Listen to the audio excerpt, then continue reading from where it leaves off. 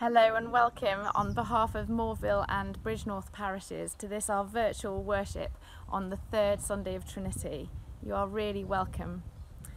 We continue with our sermon series of the 5 key events of Jesus' life which form the basis of our Christian faith.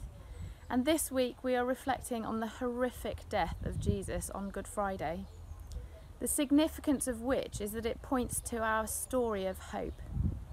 In this time of lockdown, we have had little choice but to do as we are called and let go of our normal lives. It is in the letting go and surrendering to God that we too can know the beauty of resurrection. As lockdown continues to ease, let us together reflect on what it means for each of us individually and for our churches to step into living with resurrection power. And so, as we prepare ourselves for this time of worship, let us pray. Dear God, thank you that you make all things new. Thank you for the victory and power in your name. We come to you ready to confess where we have failed and to accept your renewing of our hearts, minds and lives for the days ahead. Thank you, Father. Help us to hear your words. Speak into our unique situations, we pray, that we would be equipped to go out into the world, trusting in you and with resurrection power to be agents of your kingdom and shining as your lights. To your glory and in Jesus' name. Amen. We pray with the Anglican Communion across the world, gathering our thoughts together and our prayers in the words of the collect. Almighty God, you have broken the tyranny of sin and have sent the Spirit of your Son into our hearts, whereby we call you Father. Give us grace to dedicate our freedom to your service, that we and all creation may be brought into the glorious liberty of the children of God. Through Jesus Christ, your Son, our Lord, who is alive and reigns with you in the unity of the Holy Spirit, one God, now and forever. Amen.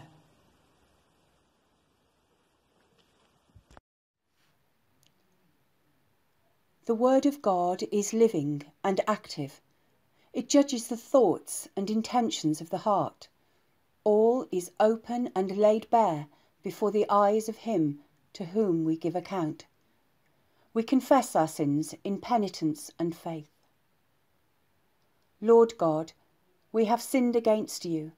We have done evil in your sight. We are truly sorry and repent.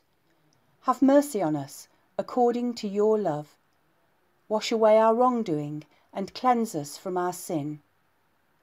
Renew a right spirit within us and restore us to the joy of your salvation. Through Jesus Christ our Lord. Amen.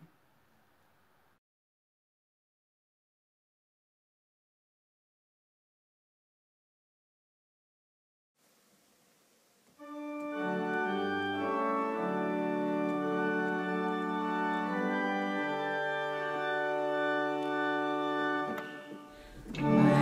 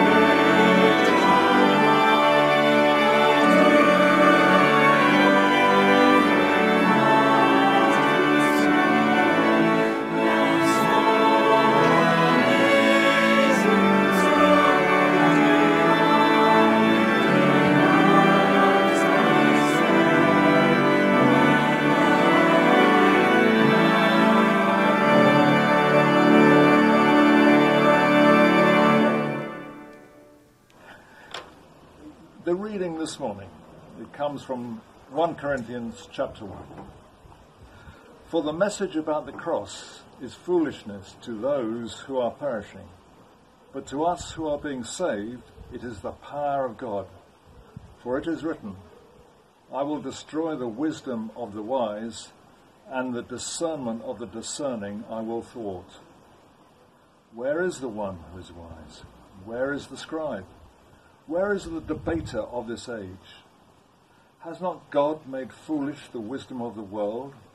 For since, in the wisdom of God, the world did not know God through wisdom, God decided, through the foolishness of our proclamation, to save those who believe. For Jews demand signs, and Greeks desire wisdom, but we proclaim Christ crucified, a stumbling block to Jews and foolishness to Gentiles. But to those who are called, both Jews and Gentiles, Christ the power of God and the wisdom of God. But God's foolishness is wiser than human wisdom, and God's weakness is stronger than human strength. This is the word of the Lord. Thanks be to God. The Gospel is taken from John, chapter 12, starting to read at verse 27. Now my soul is troubled, and what shall I say? Father, save me from this hour. No, it was for this very reason I came to this hour. Father, glorify your name. Then a voice came from heaven. I have glorified it, and I will glorify it again. The crowd that was there and heard it said it had thundered. Others said an angel had spoken to him. Jesus said, the voice was for your benefit, not mine.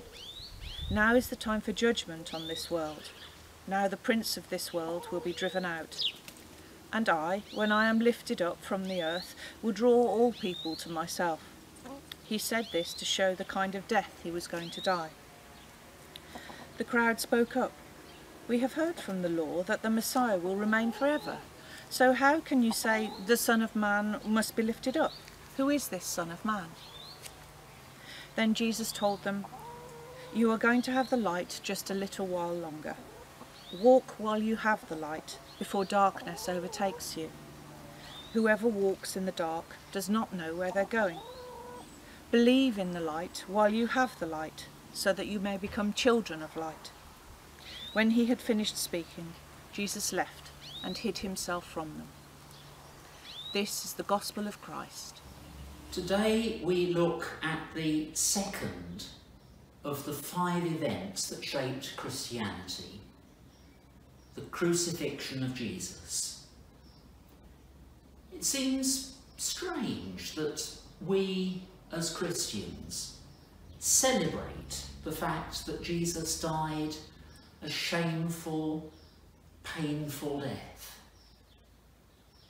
Our gospel reading even treats Jesus' forthcoming death as his glorification when he's going to be lifted up, drawing all people to himself, judging the world, defeating the ruler of this world, Satan. An agonizing death of a man abandoned by his friends, one of his best friends denying that he even knew him, and another of his friends betraying him. And yet it's depicted as a great victory.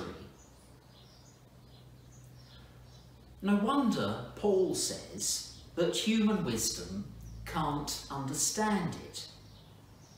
In the world's eyes, if we proclaim Christ crucified, it seems nonsense, a stumbling block to Jews, because the Jewish law puts a curse on anyone who's hanged on a tree, and that couldn't apply to God's Messiah, could it? And folly to Greeks. to human philosophers, human wisdom, this victory through death on a cross makes no sense at all. So how do we make sense of it? Is it an example of self-giving love that we are to follow? Well, yes, certainly Jesus' death on the cross is the supreme example of self-giving love. And Jesus does command us to love one another as he has loved us. So perhaps the cross is there to inspire us to acts of love.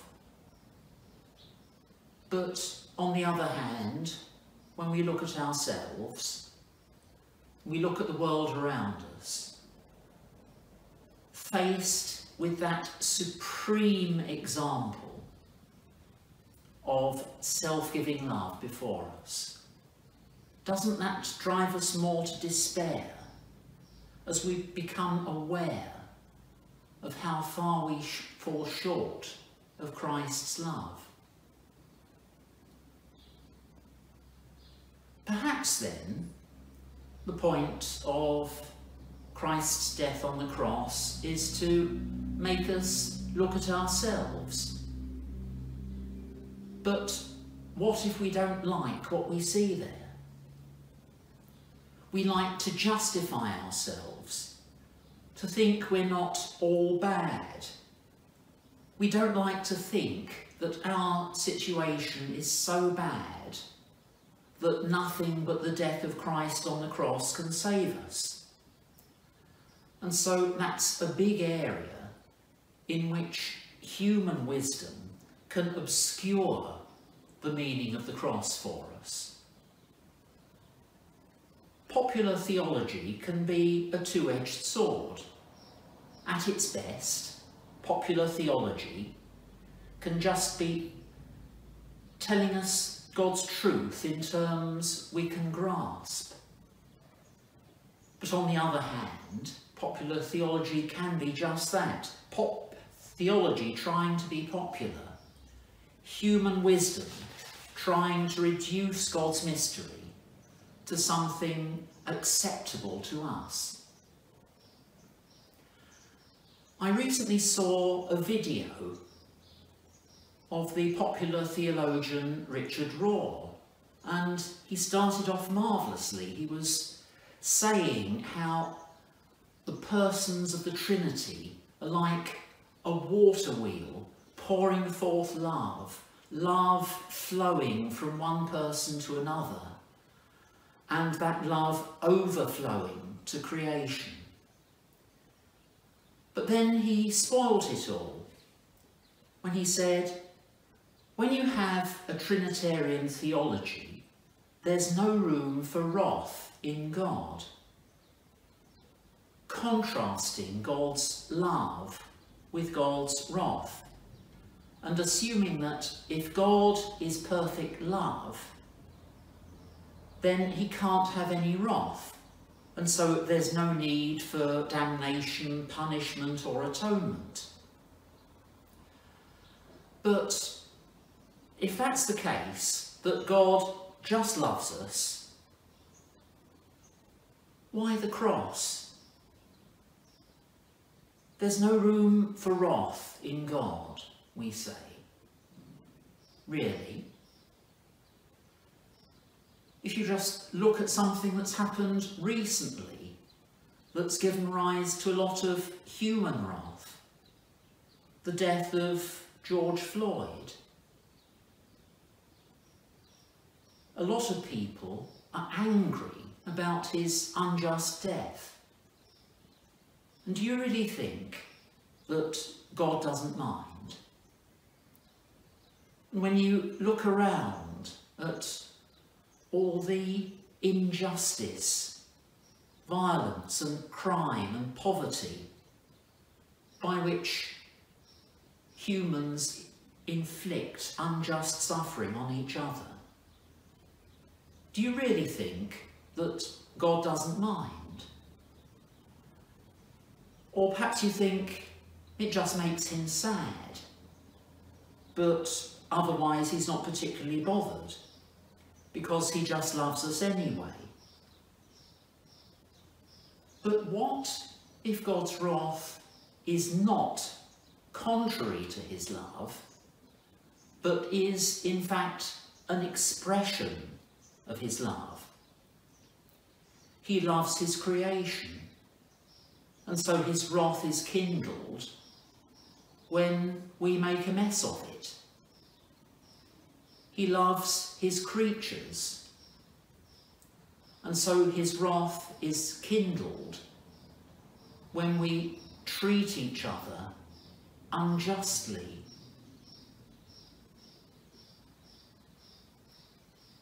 Maybe the reason why human wisdom doesn't like the idea of God's wrath is that perhaps in the back of our minds, if we're really honest with ourselves, we sense that we deserve it. How much more comfortable is the idea of a loving God as an indulgent blancmange who just accepts us as we are without the need for a cross? If you deny the wrath of God, you're also denying the love of God, and you're dispensing with the need for the cross. But the cross changes all that. Jesus on the cross draws all people to himself, to see our sins mirrored in their consequences for him.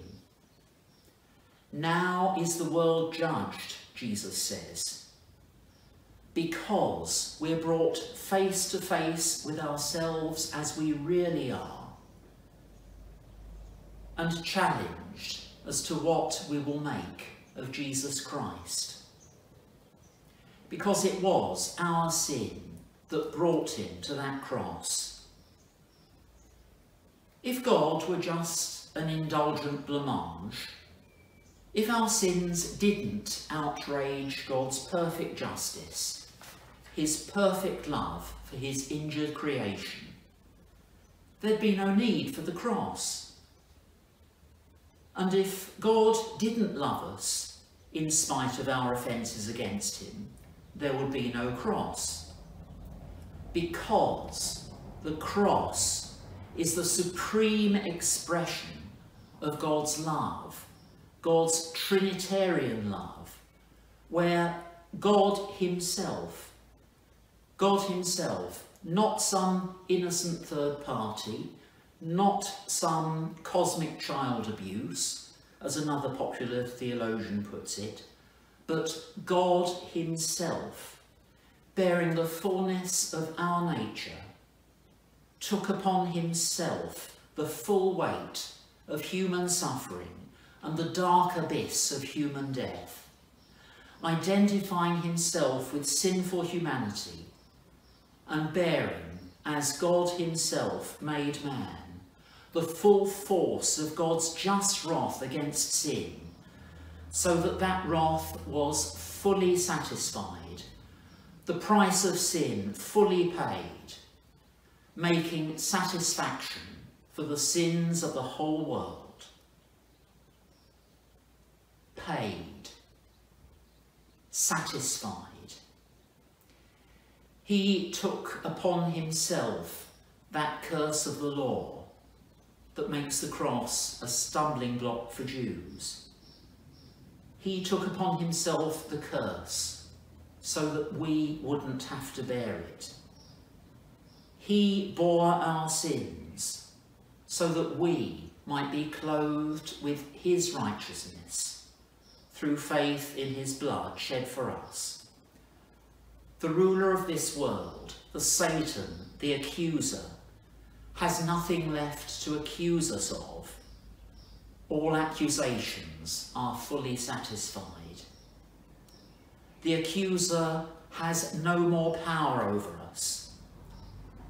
Death which was the first consequence of our disobedience, is defeated because Christ has died our death and risen again.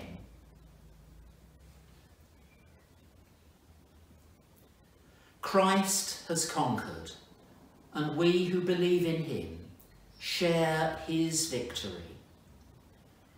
We were unable to turn back to God, unable to please him, unable to do anything to save ourselves. But Christ saves us on the cross, reconciling us to God, so that God, the Holy Spirit, can enter into us and change us from within. We were bought with the price of Jesus' blood, set free to live for him. Love so amazing, so divine, demands my soul, my life, my all. Amen. Standing in the church of St. Peter's, Monkhopton, we use one of the oldest statements of faith written by Paul in the letter to the Philippians to affirm our faith in Jesus Christ, the Son of God. Though Jesus was divine, he did not cling to equality with God, but made himself nothing. Taking the form of a slave, he was born in human likeness. He humbled himself and was obedient to death, even the death of the cross. Therefore, God has raised him on high and given him the name above every name, that at the name of Jesus every knee should bow, and every voice proclaim that Jesus Christ is Lord, to the glory of God the Father. Amen. As we come before God, we want to give thanks and make our request known to him. At the end of each prayer, I will say, Father of all, and you may wish to respond, hear our prayer. We give thanks, Almighty God, that you created us in your own image and you are mindful of all that you have made. Forgive us when we're so easily distracted by our day-to-day lives and become sidetracked from the work of the cross. Thank you, Father, that you so loved the world, that you gave your only Son, that whoever believes in him will not perish but have eternal life. We are today reminded again of the pain and suffering of the cross, and all that Jesus willingly endured so that we could be set free from the power of sin. He paid the price. We thank you that it is by grace that we've been saved through faith. It's not of ourselves, it is the gift of God. Father of all, hear our prayer. Almighty God, we pray for our own country and community, and in particular we pray for the Queen, our head of state, and her family. We want to lift the UK to you as we struggle in the face of COVID-19. The impact that that's had on our society, our economy and mental health. As we face Brexit and all the big decisions that need to be made. As we struggle with racism and our response to it. Lord, how we need your help. We pray for the Prime Minister and the Cabinet, and that politicians will be able to work together. We ask, Sovereign God, that you will give wisdom, integrity and grace to those who lead our government. That they will listen, respect others and see people through your eyes. Father of all, hear our prayer. We pray for Bishop Richard as he seeks to further God's kingdom here in Shropshire. We pray too for the Bridgnorth and Morville parishes team ministry. We in particular want to bring them before you as they plan for the reopening of churches in this area. We give thanks for technology, but we do yearn for face-to-face fellowship. Father of all, hear our prayer. Lord, you promise to be a refuge for your people in time of trouble. Look with compassion, we pray, on all those people of the world who are so cruelly and incompetently governed, that they can only flee abandoning all that they have, or are unable to find healthcare or treatment for COVID-19. We pray in particular for countries in South America, such as Brazil, who seem to be moving towards the peak of their outbreak. Father, please intervene in that situation. Father of all, hear our prayer. Lord, we pray for all the families represented here today. In this time of anxiety, give us strength to comfort the fearful and to reassure those who are moving out of isolation or shielding.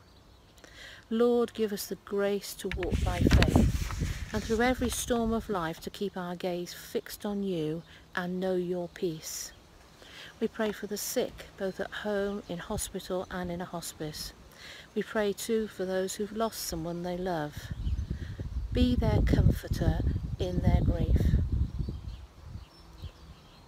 Lord, in your mercy, hear our prayer. Merciful Father, accept these prayers for the sake of your Son, our Lord Jesus Christ. Amen. Our Father, who art in heaven, hallowed be thy name.